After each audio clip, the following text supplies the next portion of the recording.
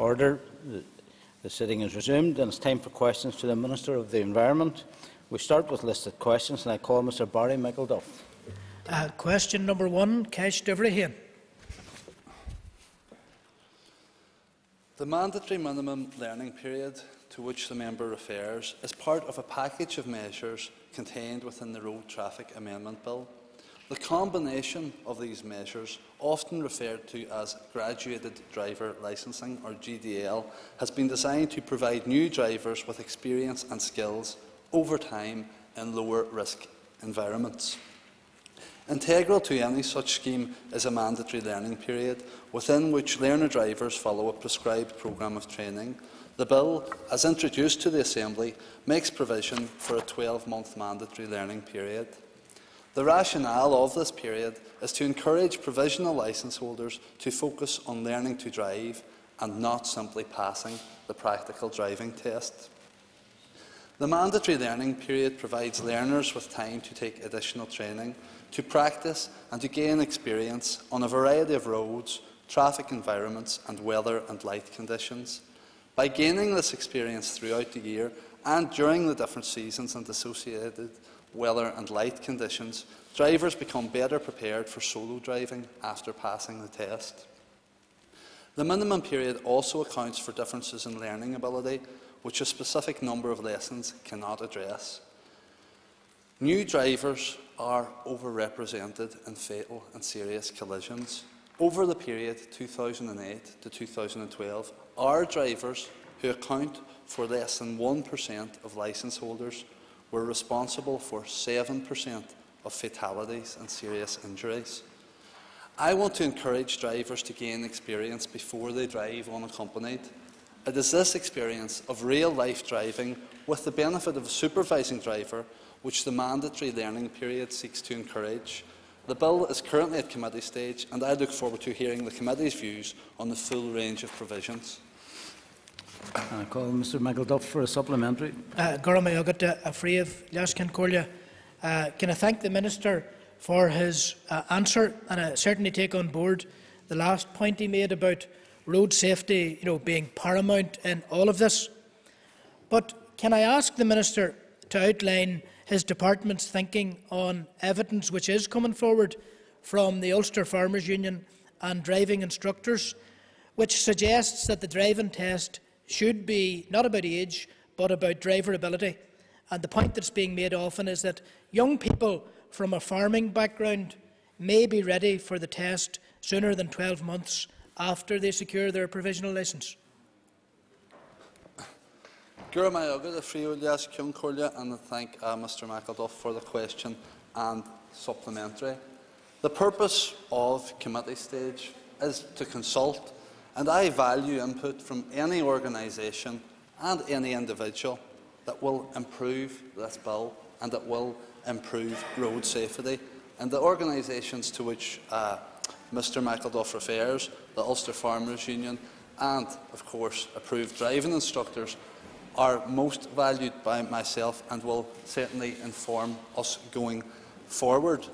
The contention, however, that rural drivers or someone from a farming background will be better equipped for driving on the road merely because they have been driving a tractor from a younger age is one that unfortunately doesn't stand up to scrutiny.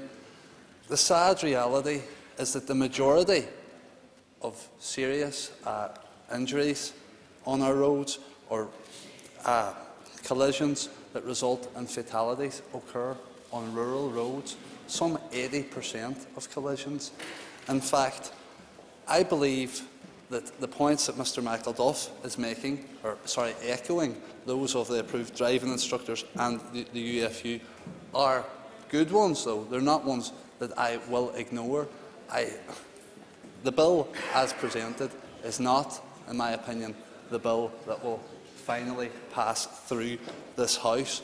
I'm prepared to accept amendments to it. I'll possibly bring forward amendments to it myself, all with a view to making a bill that is workable and a bill that works to reduce fatalities and reduce injuries on our roads. Thank you. I call Lord Morrow. Principal Deputy Speaker, I'd like to ask the Minister, does he feel that one driving test in a lifetime is adequate, bearing in mind how the volume of traffic is changing virtually, certainly annually, but it seems there's more and more and more traffic on our roads nearly daily? Is a single driving test adequate for a lifetime?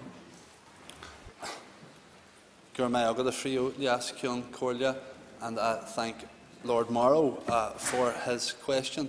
The point that Lord Morrow makes is one that has been made before, and again certainly one that would warrant further exploration, in my opinion. When we talk about road safety, it's not just about drivers and fitness of people to drive, but look at how we assess fitness of vehicles on the road and their roadworthiness. Vehicles have to be tested after 4 years and then every 1 year thereafter.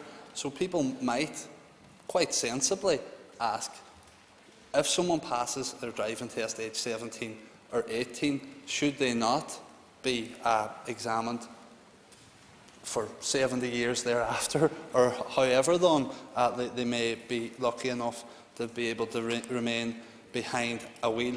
Then if you look at our professional drivers, as you might call them, such as HGV drivers or even taxi drivers, the taxi legislation with which Lord Morrow is very familiar brings in new training for drivers on an annual basis to ensure that their standards of driving remain extremely high. And people again might ask, should ordinary drivers have to do continued professional or continued development, if you like, in that respect as well? I call Ms Anna Lowe. Thank you, Mr Principal. Deputy Speaker, Ministers just said the rationale for this legislation is to improve road safety, particularly targeting young people. And some organisations, during giving evidence, would question the Minister's logic for lowering the age of learner drivers now to 16 and a half, and I would like his comment on that. And also the question about us being then out of sync with the rest of the UK and the Republic of Ireland for a younger learner driver when they are driving across the border or to other parts of the UK. Also, the fact that now, it's the same question about lowering the age of learner drivers. What is the impact going to be on insurance premiums? Thank you. I've got a few less Concordian. I thank Ms Lowe for her questions. She's probably quite right in that people, given the evidence to the committee, are questioning my logic. It's not just people who appear before committees in this place that question my logic or the logic of many others in here. This issue of reducing the age at which someone can start learning, however, is something of a red herring. The impact on the minimum learning period on increasing the full licensing age is limited to 17 and a half, which this legislation also does, is limited by the fact that provision is made within the Road Traffic Amendment Bill to reduce the provisional age, as Ms Lowe has pointed out, to 16 and a half. Recent figures demonstrate that the number of people currently achieving a full licence prior to 17 and a half years of age is limited. It's estimated that around 540 persons aged under 17 and a half currently hold a restricted or R-plate driving licence or have passed the test and not yet applied for their licence. This represents some 4.4% of the population in that category. The fact that if we allow people to start learning at 16 and a half and introduce the mandatory minimum learning period of 1 year, people won't be on the roads until 17 and a half. And as I've highlighted through those statistics that they gave, currently there are people driving before they reach 17 and a half years of age.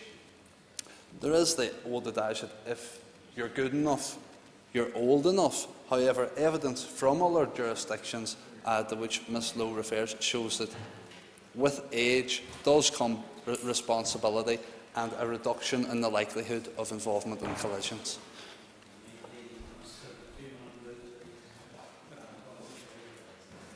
Thank you, Mr. Principal Deputy Speaker. Question 2. My department has a statutory duty to pay special attention to the desirability of preserving or enhancing the character or appearance of conservation areas under Article 50(5) of the Planning Northern Ireland Order 1991. The department has planning officers with particular expertise in conservation matters, and their advice is sought in relation to development proposals which may impact upon a conservation area. This advice is one of a number of considerations taken into account when reaching a planning decision. The Department must give full regard to all material considerations, including the policy guidance set down within Planning Policy Statement 6, Planning, Archaeology and the Built Heritage, Chapter 7, the advice and guidance in the relevant conservation area document to which the proposal relates, the relevant development plan, consultee responses, council views, objections and any other representations made. Thank you. And I call Mr Jerry Kelly for a supplementary. I thank the Minister for the answer up to now, and I know this is not a new question put to him, and he quoted Article 55 and said that full regard had to be taken by the Department. Has he any notion, because out there the idea or the view is that planning just ignore these reports and obviously they cost a lot of money, does he have any notion that he could strengthen the power of the conservation officers through legislation or through some other way, so that their reports actually do have an impact? Because the experience, both in Council and it's been raised many times here, is that they are ignored. Thank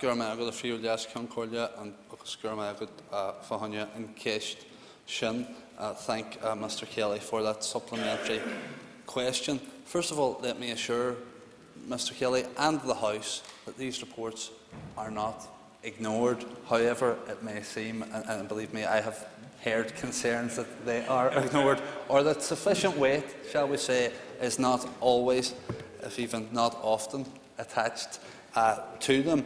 As I've said, the report of a conservation officer is a material consideration that must be balanced with other material considerations with each application. Each application is unique and each application is assessed on its own merits or otherwise. As regards to the strengthening of this policy, or perhaps giving more weight than is currently given to conservation officer reports, the member will be aware, as will other members, particularly those on the Environment Committee, that work on the strategic planning policy statement is well underway. We've had over 700 responses to the consultation on the draft SPPS.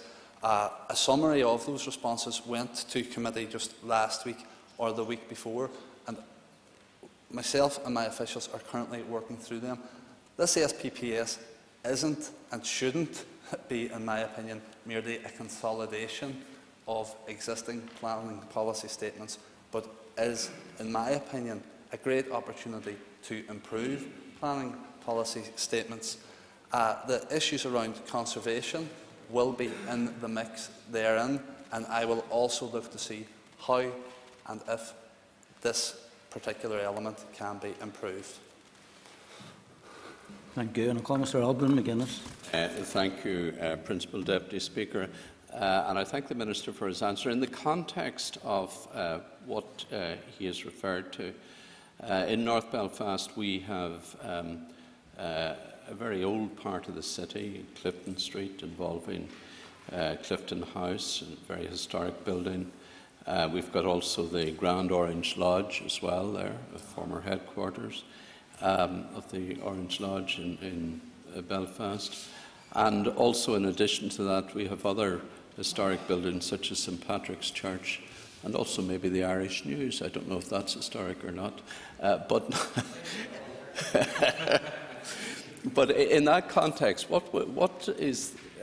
would the Minister prevent an adverse impact on the development of student accommodation in that area that might feed the student population of the new University of Ulster buildings in that area?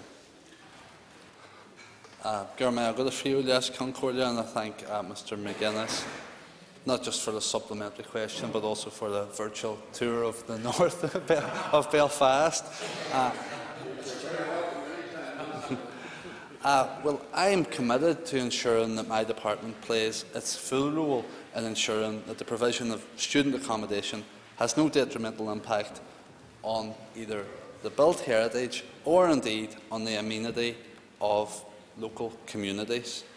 In order to achieve this and maximise the benefits associated with investment in the area of North Belfast, and there has been quite a lot of publicity around proposals and potential proposals in your constituency, I have asked my department to explore options to develop a comprehensive approach to this form of development. However, I must also recognise that we take full account of the statutory planning process, which will include BMAP and policies contained within the HMO subject plan.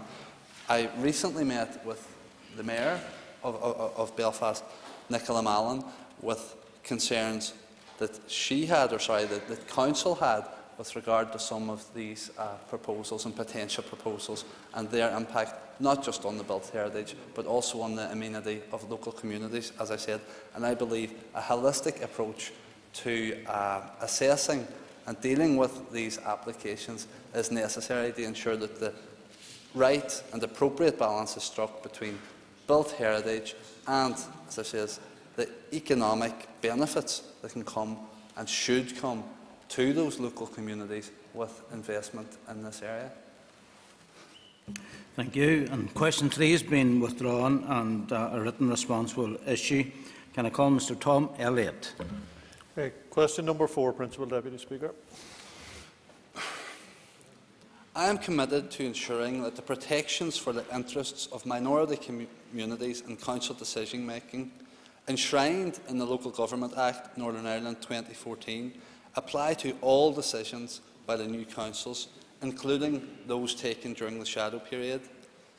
Many of these decisions will establish the framework and ethos within which a council will operate once it takes on its full responsibilities from the 1st of April next year. Taking this commitment into account, Section 41 of the Act, which makes provision for members to request the reconsideration or call-in of a council decision in specified circumstances, was brought into operation by commencement order from the 2nd of June this year and is therefore available to members of a new council during the shadow period. Section 41 also requires a council to make provision in its standing orders to require the clerk to the council to obtain the opinion of a practising barrister or solicitor where the call-in has been requested on the grounds that the decision would disproportionately affect adversely any section of the inhabitants of the district. Section 37 of the Act, which also came into operation on the 2nd of June, places a duty on the council to make standing orders for the regulation of the proceedings and business of the council. Therefore, during the shadow period, a council is under statutory duty to make provision for the call-in procedure. In addition, the local government regulations specify that the council's standing orders must include provision that a qualified majority is required in relation to a council's decision on a call-in made on the ground of disproportionate adverse impact. Section 38 provides the Department with an enabling power to specify in regulations those provisions that the Council must incorporate in its standing orders. As I previously indicated during the passage of the bill in the Assembly, my department intends that the call-in procedure will be specified in regulations made under Section 38 as a mandatory aspect of the Council's standing orders, which will ensure a consistent procedure across all councils. And Mr Elliott for a supplementary.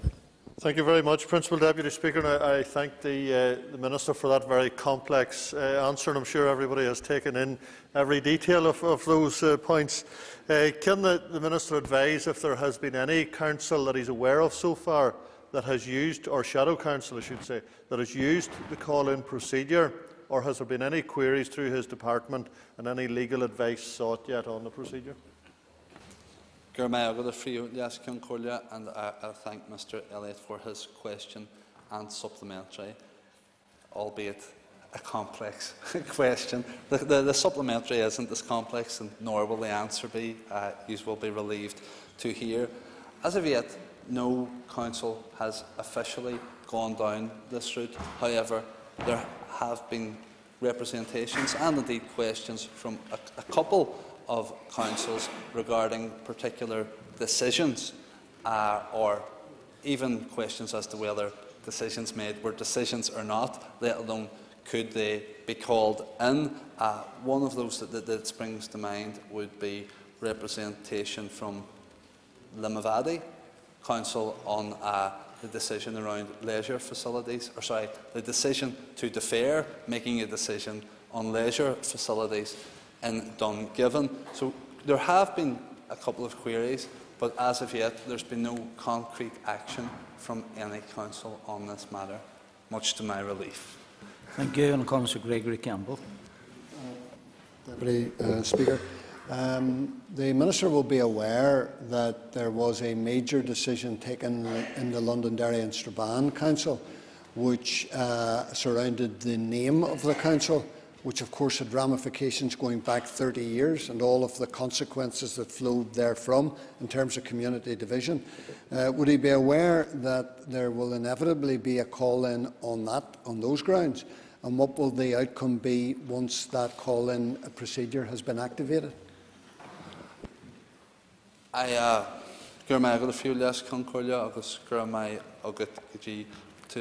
Campbell for I'd like to thank Mr Campbell for that question. The major decision to which he refers is one that he may deem controversial. However, I'm not sure how many others do, although as this legislation and these regulations are around protecting the rights of minorities, he may feel that this would warrant a call-in. He says that this is inevitable. I have yet to hear of any approach made by the Council or any members of the Council. Perhaps they are currently seeking the legal advice that is required before anyone goes down this route. Thank you. And Councillor John Dallett. Principal Deputy Speaker, I thank the Minister for his answer. He has made reference to Limavady, which of course is only one of two councils that have switched from nationalist control to unionist control. Could I ask the Minister, could the call-in procedure be used there, where the Causeway Coast and Glens Council decided in huge controversy to defer a decision to develop leisure facilities in Dungiven? And I thank Mr Dallett for his supplementary. I had, as he points out, previously made reference to the decision to which he refers. It's my understanding that Limavady Council, or members thereof, are currently seeking legal advice, as is required, to establish whether the decision to defer making a decision qualifies as a decision or not. He quite rightly says that the decision to defer making this decision was controversial and could, in my opinion, have a very detrimental impact, not only on leisure provision in the Dungiven area, but also on community relations within that new council area. Thank you. And I call Mr. Mr Brady. Question 5. The HGV road user levy is a UK government tax which was brought in by Westminster on the 1st of April 2014. Whilst I remain concerned and continue to monitor the impact of the levy on hauliers on this island, I believe that my pragmatic decision that the DVA will enforce non-payment of the levy alongside their normal activities will have the least detrimental impact on hauliers. Therefore, I have no plans to reverse this decision. On the 4th of November, the Assembly affirmed my decision by voting down the prayers of annulment against the 5 statutory rules which provided for domestic enforcement of the levy by fixed penalties. The levy has been developed in compliance with EU rules on road user charging. To avoid infraction, the UK Government must ensure that non-payment of the levy is enforced. If DVA were not to enforce the levy, then the Department for Transport would have no option but to introduce their own enforcement regime here in the north. I do not consider that Irish hauliers would benefit from another enforcement agency operating here, as this would significantly increase the chance that they would be delayed en route as a result of encountering multiple roadside checks. In addition to the greater efficiencies that having the DVA enforce the levy would bring, there are financial benefits in terms of staff and equipment resources, which will give the DVA greater flexibility in ensuring the road transport in Northern Ireland is as safe as possible. I call Mr Brady for a supplementary. I thank the Minister for his answer. The Minister will know that the HGV levy will have a very negative impact on north-south economy, not least in my own constituency of Newry Armagh. Could I ask the Minister if he has sought to re-engage the British and Irish governments to try and achieve an arrangement which reflects the situation on the island of Ireland? And thank Mr Brady for that supplementary question. This was the subject of a long enough debate last week, and I do fully recognise, I suppose, coming from a border constituency myself, the potential impact that this levy can have on cross-border trade and cross-border traders.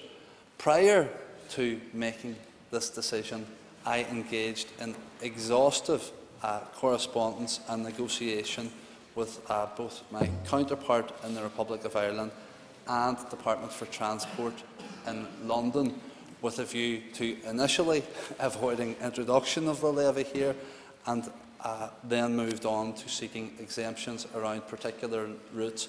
The A5 is one with particular relevance to my own constituency and that of others. I did secure from Department of Transport, from Minister Robert Goodwill, an assurance, a commitment that this will be monitored.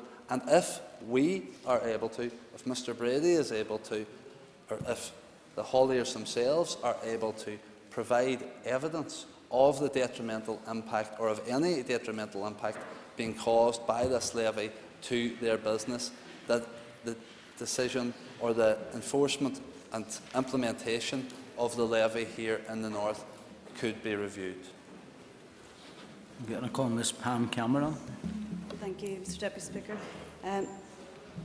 Following on from the suspiciously long debate last week on this particular issue, could the Minister outline what action the Department for Transport at Westminster would do if this Assembly had not approved the regulations to enforce the road user levy?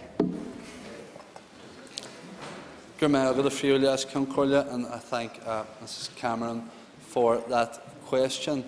As outlined in my initial answer to Mr Brady, had I not decided to proceed with enforcement of the levy here through the DVA, Department for Transport, due to EU regulation and rather than face EU infractions, would have no option other than to come here and enforce the levy themselves. I indicated at the debate and again today the fact that by having one agency doing that, a local agency doing that, it could actually work and should actually work and will actually work to the advantage of these hauliers, rather than having multiple agencies carrying out roadside checks that would lead to delays, which would inevitably and definitely have a detrimental impact on the business of hauliers. We were able to secure from DFT funding, which will enable us to provide 3 additional jobs within DVA to enforce this levy, and also £750,000, which can be spent on automatic number plate recognition cameras that can be used not just around levy enforcement, but also help DVA with their other checks that they have to do to ensure the roadworthiness and safety of vehicles using our roads here in the north. Thank you. And that ends the period for listed questions. And we now move on to topical questions, and I call Mr Colm Eastwood. Thank you, Mr Principal Deputy Speaker. Can I ask the Minister to outline his commitment to the protection and development of the built heritage? Thank Mr Eastwood for that question. The built heritage of Derry, as Mr Eastwood well knows, is a key selling point for the city, both in the attraction of visitors and the encouragement of inward investment. It's also a key focus of pride for residents, and that's why I'm committed to ensuring that important work to realise its full potential continues into the future. Over the past 10 years, and I hear Mr Wilson calling there, but he'll remember, over the past 10 years, my department has worked in partnership with Derry City Council and other key stakeholders on a range of built heritage projects in the city. This has included delivery of the Walled City Signature project, focusing on the conservation of the walls and 6 key buildings, including the Guildhall. We've also worked with the Foyle Civic Trust and the Heritage Lottery Fund to deliver the Townscape Heritage project. And we also provided assistance to Angalaris and the Inner City Trust to purchase and conserve 2 very important listed buildings. My department is also working with partners to build upon the efforts of 2013 to offer events focused upon the city's heritage and increase awareness. It delivered an Archaeology Days event in June and a strong celebration of the city's built heritage focused upon European Heritage Open Days in the summer. Of course, a key area of action is in the processing of applications for planning permission, listed building consent and conservation area consent, and I'm committed to ensuring that my department continuously seeks high standards of design and protects the special architectural and historic character of the city's buildings and areas throughout this process. Mr Eastwood for a supplementary. Thank you. And can I thank the Minister for his answer? I take it the Minister will agree with me that the work done around the built heritage, the protection and supporting of it, has got a very beneficial economic benefit to our city. And can he further give a commitment, even in these, is he able to, in these economically straitened times, to give a commitment to continuing that work and to ensuring that we have the protection of the built heritage and the economic spin-off as a result of that? Thank Mr Eastwood for that supplementary. He touches on the economic benefit that can be generated through investment in the built heritage, and that's something that cannot be denied. It's been evidenced that for every £1 spent by the department on built heritage, be it restoration or renovation of listed buildings, a further £7 from other sectors is attracted. This is of major benefit to any area, but particularly an area like Derry, where I suppose other economic opportunities are so unfortunately sparse. I can give a commitment that I do and will remain committed to the built heritage in Derry. However, given the swinging cuts of a budget, I cannot stand here and say that the commitment that has been given by the department over recent years can be maintained. That's something that causes me great concern. It will cause great concern to people, not just in Derry, but right across the north, those with an interest in built heritage, and those that see the economic driver that our built heritage has become and is. Thank you. And I call Mr John Dallett. Mr Principal Deputy Speaker, I'm sure the Minister would agree the coming of Christmas is topical, and I'm just wondering what kind of goodwill and prosperity has been extended to the former DVA workers in Coleraine who are now about to run out of the temporary work that was given by DSD. Could the Minister please tell the House what cooperation has he got from other departments and from London to make Christmas perhaps a little bit more hopeful for those people? And I thank Mr Dallett. It's a sign of the times, I suppose, that Christmas becomes topical as soon as we reach Halloween. But I understand and sympathise fully with the DVA workers who are in limbo and face great uncertainty. As a result of the DFT decision, 272 DVA licensing staff became surplus. To date, 118 of these staff have been redeployed onto other duties or cleared by other means, for example promotion or retirement, and transfer to DOE posts relocated by myself from Belfast to Coleraine. In total, that was about 50 administration jobs. The DSD Ministers, or previous DSD Ministers' agreement to temporarily provide work for staff in Coleraine was very much appreciated and helped ensure that over 60 surplus DVA staff had been utilised in the meaningful work on behalf of Child Maintenance Service since the licensing services ceased at the end of July. However, this work is temporary and will only continue until the end of this year, although already the staff, or the complement of staff required for this work, has begun to reduce.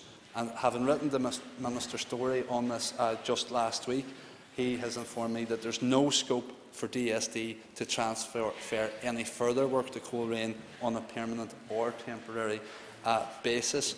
One, I suppose, glimmer of light or hope for the staff there is a guarantee or an assurance that I have received from DVLA in Swansea that they will contribute significantly to an early exit scheme for workers. It's a geographically limited one, but it's not limited to these DVA staff, and could free up and should free up positions in the civil service in and around the North West to which they can transfer.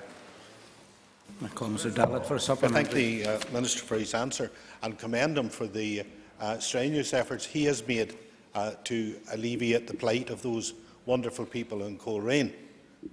I have to say, though, in my supplementary, I am extremely disappointed he hasn't been able to report greater cooperation from other government departments. Could the Minister perhaps update us on what the present situation is in terms not just of the jobs, but because of the services? Because my indication is that there are horrendous problems. I thank Mr Dallett for that supplementary and his recognition of the battle, I suppose, fought by myself and my predecessor, Minister Atwood, to retain these jobs, which wasn't just about protecting the public servants, but it was about protecting the public service, a high-quality public service that people here in the North had come to expect. Sadly, since the transfer to Swansea, there has, without doubt, been a diminution of that service, and that has manifested itself, I'm sure, in many representations to me and calls to me from other members of this House and councillors across the North representing constituents who are encountering difficulties in Swansea. I have followed this up continuously with Minister Goodwill, and I have to say that in response to a letter to Minister Goodwill, I got a letter from Claire Perry MP.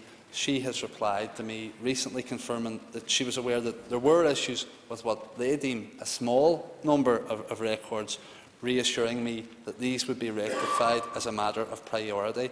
DVLA have since stated at official level that the initial teething problems have largely been rectified, and any issues identified with individual records are being dealt with through a normal line of business. I had also provided a special hotline for elected members to Swansea should they have any particular constituent complaints. And while they do contend that most of these issues have been rectified, I do think that's reflected in a reduction in the amount of correspondence I'm getting on these issues. Thank you. I call Ms Michelle McElveen. Thank you, Mr Deputy Speaker. On a similar theme to question 1 around built heritage, could I ask the Minister what measures he is taking to ensure that NIEA-owned property is as accessible as possible to the public? I thank Ms McElveen for her question.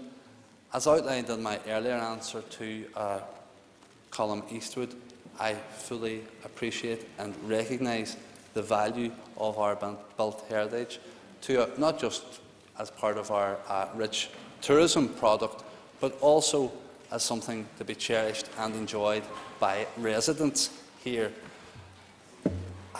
It's my intention to ensure that our built heritage assets remain as accessible as they have become over recent years to tourists, to locals alike. There was, however, a decision I had to make during the summer due to unforeseen budgetary cuts that resulted in me having to reduce staffing at some of these assets.